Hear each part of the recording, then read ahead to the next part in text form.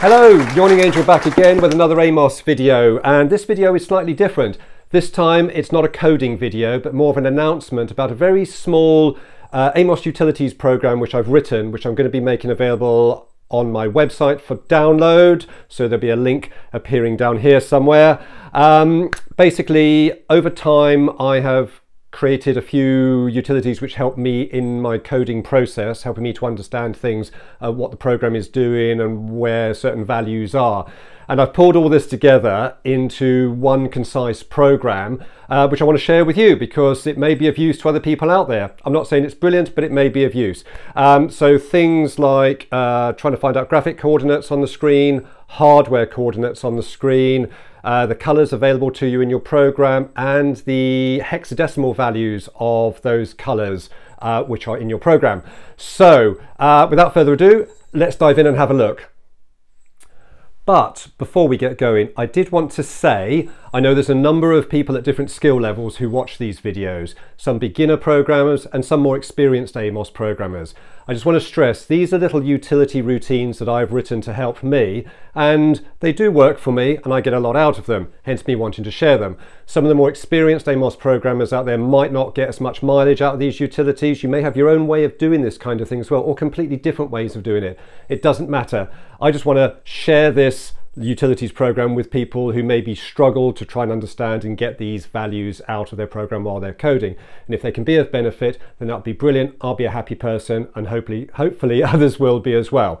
So there you go.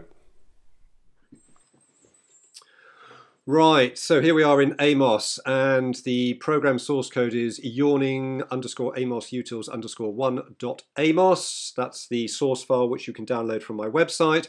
So what you want to do then is select that and load that in. Here's the source code, bit of a disclaimer at the top. We'll go into the source code in a moment, but let's just get the program running so you can see what it does. So once it's loaded, I press F1 to run the program, and I'm presented with this frame here with a number of options, well, 4 to be exact.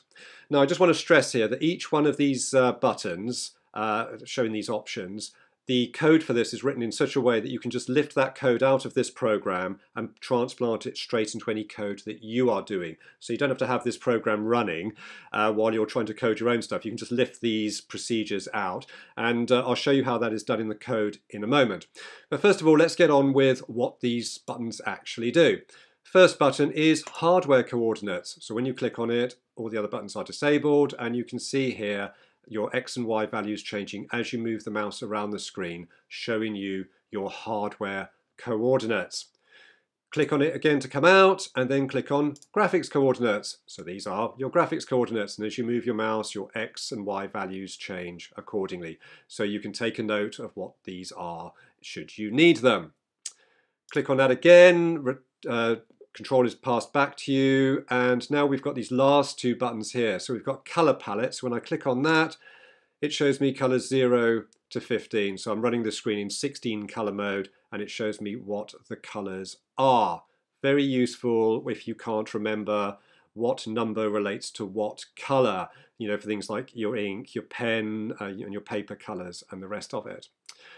Click that again, that goes away, and the final one is hexadecimal color values. So I click on that, and here we go. It shows me my color values 0 to 15 because I'm running a 16 color palette, but then it shows me my hexadecimal values for those colors. Very important if you're messing around with sprites and you're changing the colors of those sprites from the default color palette. You will need this. And that's it really, and then click on that again, that goes away, and that's really all that does.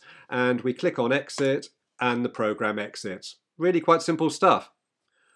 So back in the code then, so let me show you. I'm not going to show you all the lines of this program because this is not a tutorial video. If you want to go through this program and pick it apart in your own time, you're more than welcome. So there's a lot of setup stuff in here, but what I'm going to do, we can ignore some of these procedures. We have a procedure that sets up the screen. We've got our main loop routine here, but let's go down to, here we go, the procedure here to show the hardware coordinates. So basically the way this is written, what you can do is copy the code in this procedure to your own program, except the parts labelled ignore. Code labelled ignore is unique to this program only. Okay, so if we have a look at this procedure then, let me just move up here, oops. So for hardware coordinates, so we can look here, we can see all of this code I can take. This line here is commented out to say, or commented to say ignore, and then we've got an entire block here which we don't need. So we don't need the whole procedure, we just need the bits that aren't labelled ignore.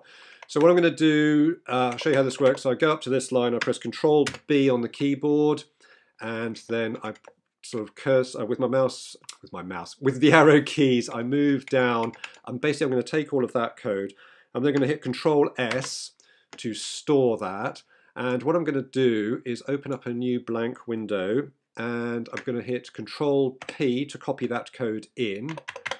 I don't need that line, so I can put the cursor there and hit Control Delete. And I think I need something else off of here, so I've copied that. I don't need that code there because that's not, and I need the loop statement here, which I can just type that straight in. Down here, loop, F3 just to tidy that code up, and then just simply press F2, there's no errors, and press F1, and here we go. I've got my hardware coordinates showing in a brand new program, and I've just lifted that code straight out, copy, paste, and off we go. This isn't tidy. You see that there's some flickering going on here because I haven't set the screen up, I haven't turned the cursor off and all the rest of it, but you get the idea. It is quite easy just to lift the code, dump it into another program, and have it run. So to get out of here, we need to do Control C, which we do, takes us back, and really it is that simple. Really straightforward. So the next routine then, I'll tell you what I can do. I can just get rid of that, not saved, don't want to save that, so get rid of it. Graphics coordinates, exactly the same. We've got the code here. You'll need your do, you need this bit, you need that bit, you need that, and that's really all you need off of that one. So what we can do quickly is let's just copy that. So I'll do Control B and we'll grab that code, Control S to store it. We'll do a new window, we'll do Control P, paste that in there. Then we'll come back here. So that's all ignore, which I don't need. And I just need the loop statement, really. So let me do loop, F3 to tidy it up, F2, no errors, run the code, and these are my screen graphics coordinates. That's running quite merrily in another program. Control C gets us out of it. And that, ladies and gentlemen, is effectively it. Same again for your colors, and same for the hex color codes. It's all commented so you know what to take and what not to take.